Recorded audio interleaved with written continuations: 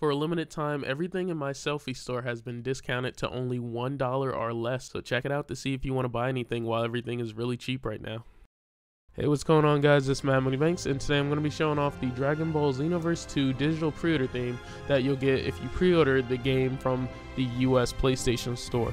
You will not get this theme if you buy it from GameStop or anywhere else. This is a US PlayStation Store exclusive theme, so make sure you go there to get this theme. This footage comes from Heroic Lion. He actually posts a lot of anime content on his own YouTube channel, so make sure you check out his channel if you're into that stuff.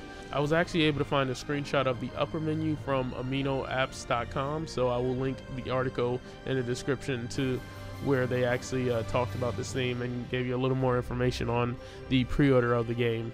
This theme is not a bad theme at all, I don't think. I know it is static, but it does have changed music to it and changed icons on both the upper and lower part of the screen, so I do appreciate that. For anyone looking to pre-order this game right away, I left a link to the PlayStation Store in the description below for you guys to go do that right now. If there's any themes that you would like to see on the channel, put it in the comment section below. If I choose that theme, I'll try to get it up as soon as possible. If there's a pre-order theme that you're looking to see, make sure you go to the survey. The link to the survey is in the description below, where you can vote on the next pre-order theme I review. The one that is most voted is the one that I set as my priority and try to get reviewed as soon as possible.